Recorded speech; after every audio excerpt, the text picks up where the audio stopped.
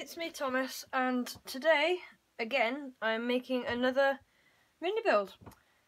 I literally just made a truck mini build, which is the blog before this post, and today we are making an NES controller, so that's a Nintendo Entertainment System controller.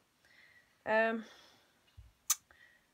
was inspired to do this because Lego Ideas did make a Lego NES Nintendo Entertainment System, but for me it looked too small, and there should be 2 to 3 videos on the whole thing, including a game card and a NES itself.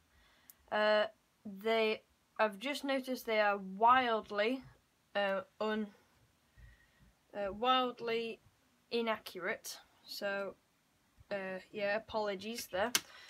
I did not grow up with one. And yeah, let's get started. So we start off with a 2 by 12 grey piece, if you can see that. There you go. 2 by 12 grey piece, and then a 4 by 10 grey piece. They're all flat, and then a 2 by 4 grey piece. And you just put those together like so. So now you have a rectangle. Then you need a 4 by 6 plate, light grey, and an 8 by 6 plate, also light grey. And those go over these grey plates. So now you have a two stud depth rectangle out of plates. So that is going to be your controller, or the beginning of the controller, let's just say. And then you will need you'll need 12 of these drop down hook stud pieces, and those will just dot around the front and the back like so.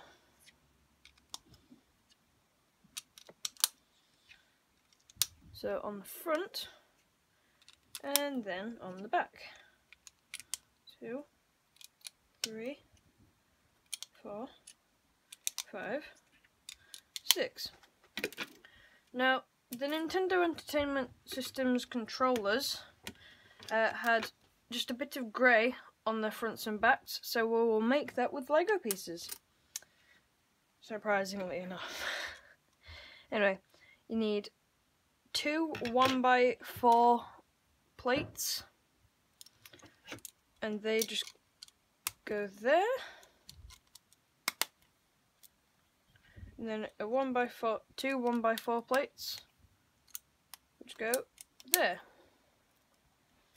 Then you'll need 4 of these 6 by 1 flat tile pieces, and they will just cover that, so now it looks smooth and not rough.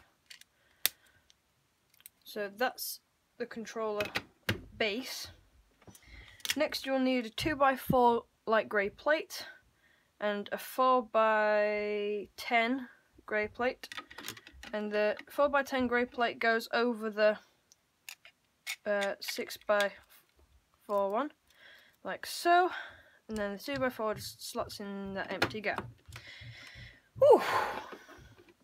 So there you go, that's your controller so far.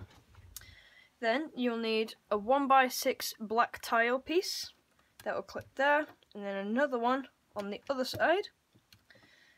So as I said, this isn't very accurate. Anyway, you need another 1 by 6 flat tile, which goes here, and then a 1 by 4 here, and another 1 by 4 but with studs on either side, like so. Then you'll need a 2 by 4 plate with studs, and then 2 2 by 4 circular red pieces. If you have any flat ones, that will be much better. It's just I haven't, so I've used studded pieces, and that just goes at the bottom there. So now you have a 2 by 4 gap between the thing you just put down. Then you need 2 2 by 4 flat black tiles. Those go there. like so. Then you will need 4 black cheese slope pieces and 1 black 1x1 flat tile. The flat tile goes in the middle, in the centre, and then the 4 cheese slope pieces dot around the edges like this. So now you have your keypad kind of thing, like a cross pad even, and that actually feels really good in the hand. So I'd say that's a definite pro for this and not a con. Anyway, so that piece should go here, and that's that. Wait, nope, never mind. It doesn't go there, it goes stood in front. Oh no. Brick separator, don't fail me now. Well, you did, so it's disappointing. There you go. So it actually goes a stud before in there, like so. So you can put your thumbs on there, and you can put your thumb on there. Yeah. Then you'll need, so this is customized, so I don't know what these look like. I'm just kind of customizing it in my own way. This is a green transparent 1x1 plate that goes there, like a connected button. Then a 2x1 black tile, which goes in front of it. Then you'll need a 1x4 black flat tile, which goes here. And then you'll need a 2x2 black tile here, and a 1x1 black tile here. So now you have a 3x3 square in the middle. You will then need 2 2x1 flat light grey tiles, and those go here. Then you will need 2 1x1 flat grey tiles, those there. Then you will need 1 more of those 1x1 flat grey tiles, and those go in the centre. So now you've got like a I or H if you shape it that way. Then you will need 2 1x1 square stud pieces, grey. And those go there. Then you'll need 2 1x1 flat red tiles, and those go on top. So those are like your option and select buttons. This is your these are your 2, like I guess fight or punch buttons, and then this is your direction thing.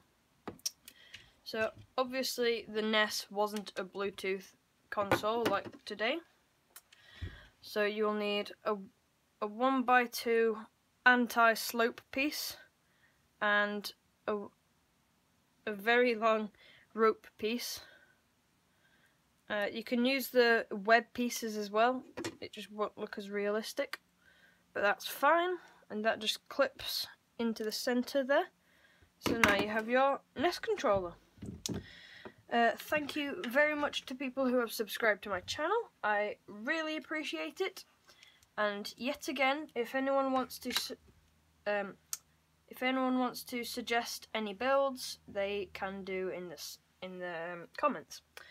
Thank you very much for watching this video, and goodbye.